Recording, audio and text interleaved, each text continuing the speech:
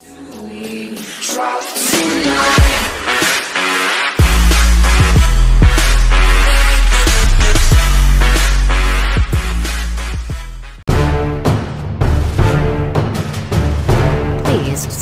this channel. In an industry that lives and dies by the sales of Camrys and pickup trucks, advocating for enthusiasts sometimes feels like standing in a raging river and shouting at it to reverse course. Manual transmissions are slipping toward oblivion. Fuel economy regulations are driving diversity from manufacturers' engine portfolios, replacing it with efficient homogeneity. And perhaps most worrying is the proliferation of crossovers. They're like an algal bloom threatening to choke out all other life forms in the interest of easy ingress and a commanding driver's position. But a few shafts of light have started to pierce the heavy blanket of crossover conformity. Porsche's first glimmer of hope, the Cayenne, dates to before most people realized the market potential of a high-performance crossover.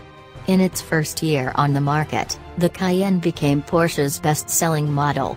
The creators of the Pink Pig learned lessons from their new 5,000-pound supersow, and the smaller, Audi Q5-based Macan has already dethroned the Cayenne as the brand's sales leader.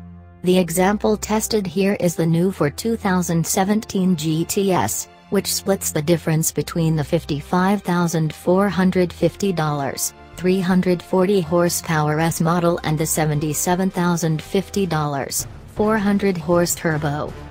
Revised ECU tuning boosts the Macan GTS's output over the S's to 360 horsepower and 369 pound-feet, while standard adjustable air springs lower ride height by 0.4 inch. Like other Macans, the GTS is only available as an all-wheel driver with a 7-speed PDK dual-clutch transmission. This example's $68,250 base price swelled to an as-tested sticker of $77,255. Notable extras include the Premium Package Plus, $3,390, panoramic sunroof, heated seats front and rear, keyless entry and starting, and auto-dimming mirrors, brake-based torque vectoring, $1,490, the Sport Chrono Package, $1,290, dash-mounted stopwatch, launch control, and Sport Plus mode for harder-edged suspension and drivetrain responses, and a key painted to match the car, cost to you, $525, cost to Porsche, maybe $1.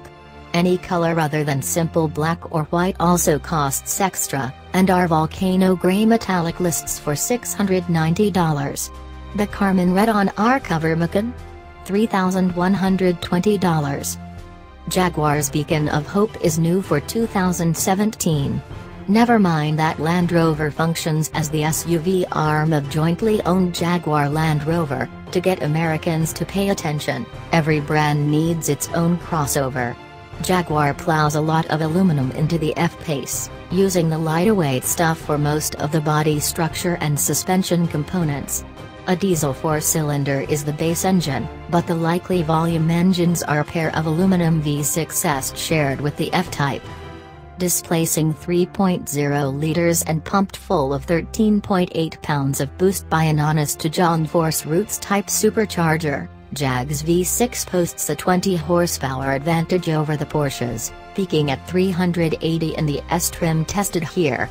ZF's ubiquitous 8-speed automatic sends torque to all four wheels, as it does in every F-Pace that Jaguar plans to bring to the US. Our example is one of 275 first edition F-Paces, loaded up with 22-inch Pirelli P0s, an 825-watt Meridian stereo pounding through 17 speakers, Jaguar's new and controlled 10.2-inch infotainment interface, and more.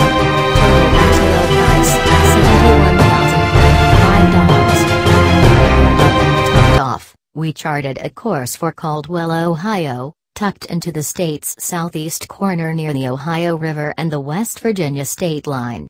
Here, where the roads swell and pitch across the Allegheny Plateau, we began to see the F-Pace and Macan as more than just a pair of new vehicles. Maybe crossovers like these, squatting lower, with roof and belt lines creeping back toward the ground, portend a gradual shift away from wannabe off-roaders and back toward the lower center of gravity car architectures on which the crossover boom was born. Or maybe they're just flukes. Even if that is the case, they're delightful flukes.